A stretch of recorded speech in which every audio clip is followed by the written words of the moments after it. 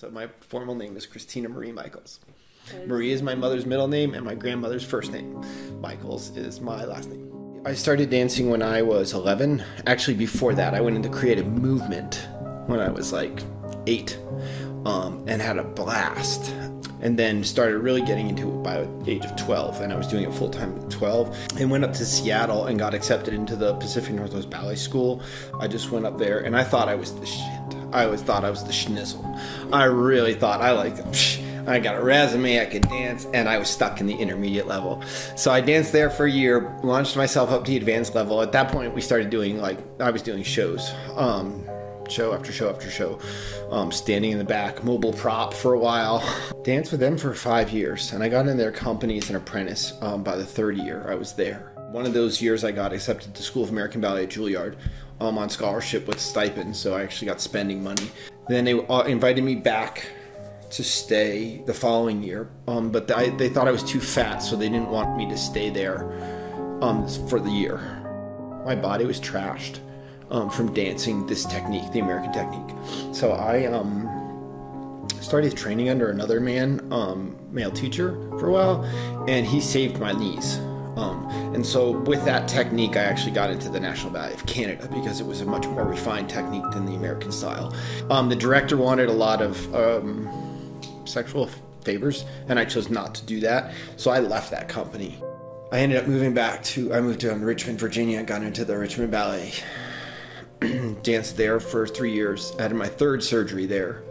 First surgery was a neuroma out of my left foot, then a bone spur out of my left ankle, and then a neuroma out of my right foot. My body was beaten really up. And so I stopped dancing, and I went into something that I loved doing, which was massage, because it felt so good, and I knew I could do good for people. So I actually did massage for 15 years. And then I went into acupuncture college. I came back out home to Colorado where I grew up. And that's where I ran into LDT. So Longmont Dance Theater, Centennial State Ballet, is a non-profit youth dance organization. Okay, so I know at 8 I was a woman. Okay, I have a picture. I know under the age of 8, but I have a firm picture of me wearing this beautiful sweater my mother let me get, and it was the most coolest girl sweater I'd ever gotten. So I hid. Whenever I had enough money, I'd live on my own, and I'd always have like stashes of my girl clothes in boxes hidden.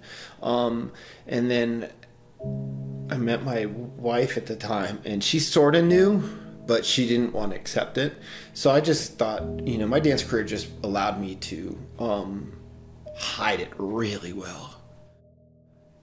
It's as patriarchal as it is the epitome of a patriarchal art form.